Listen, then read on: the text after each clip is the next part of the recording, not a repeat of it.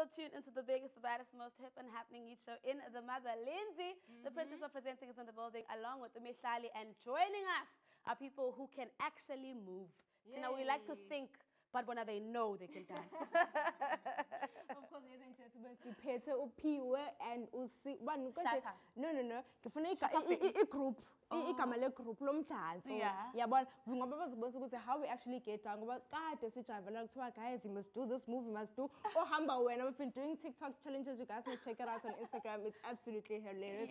But okwamanje it's time for us to get to know rather our lovely guests abajoyinela lana e-studio namhlanje. We have Azola.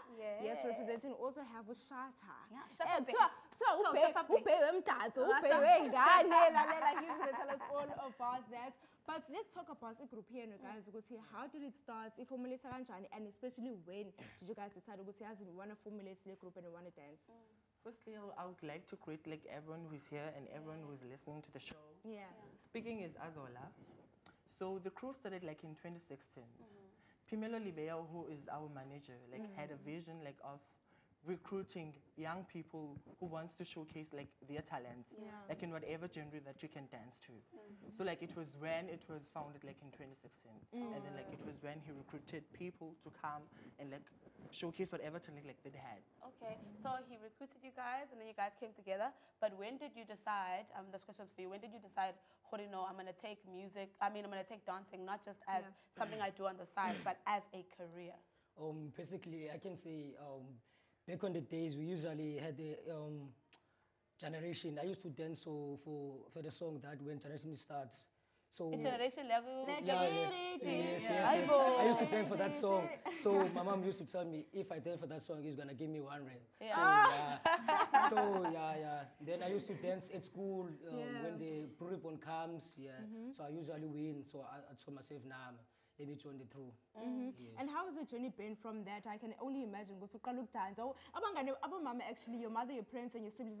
How much I have a long you know, it always starts like that, and you get to build up. How has the journey been for you guys so far with Dance Crew?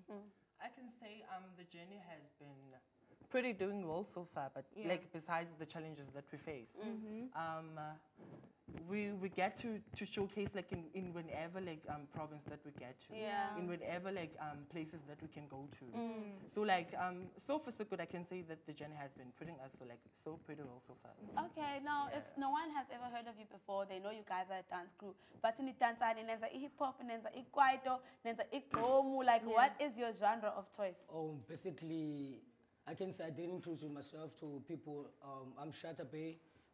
Yes, I can say no. We usually dance for 2 genres, which is piano and gqom. Okay. And you spoke as well about some of the challenges, you know, that you guys have experienced throughout the journey. Take us through that. I think and there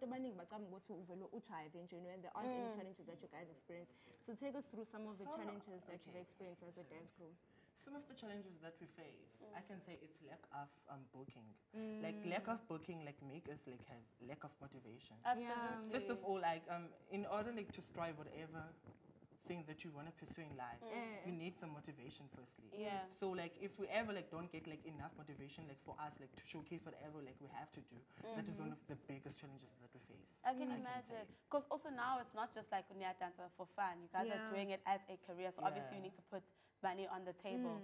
What are some of the, I know that's the downside, but for maybe a young dancer that's watching out there, what's your favorite thing about being a dancer?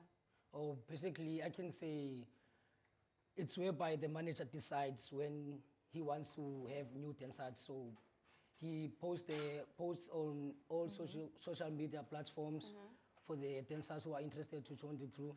So we ask the dancers to send us the best videos in our WhatsApp group. So we basically choose from there the best video.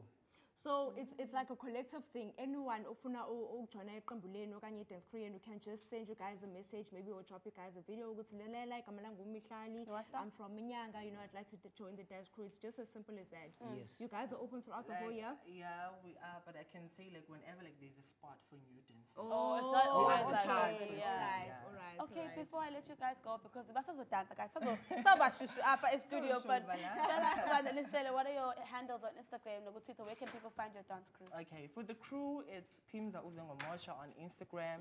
Then on Facebook, it's Phimza and Siwe's Dance Crew.